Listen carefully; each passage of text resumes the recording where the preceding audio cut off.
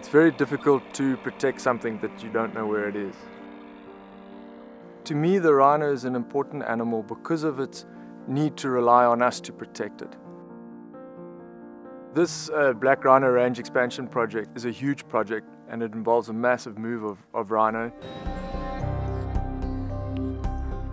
It only happens every couple of years that we go out and are using these helicopters to pick them up out of these remote areas, and then identifying new reserves that can be the custodians of these populations.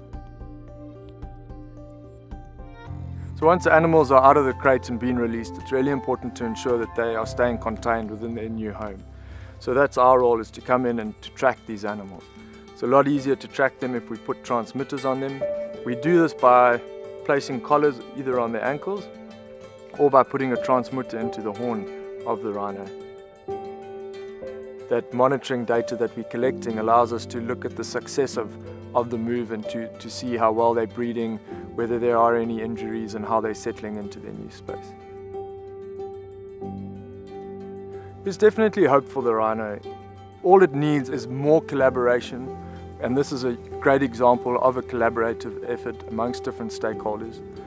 It's so important that everybody has a voice and everybody gets together, and not just in Africa, but from around the world, because the more people that are talking about it, the better, and the stronger the message that will be to the people who can actually make a difference and put a stop to this. If we can't step up and protect a species like this, we don't really have much hope for anything else, especially something that's iconic as a black rhino.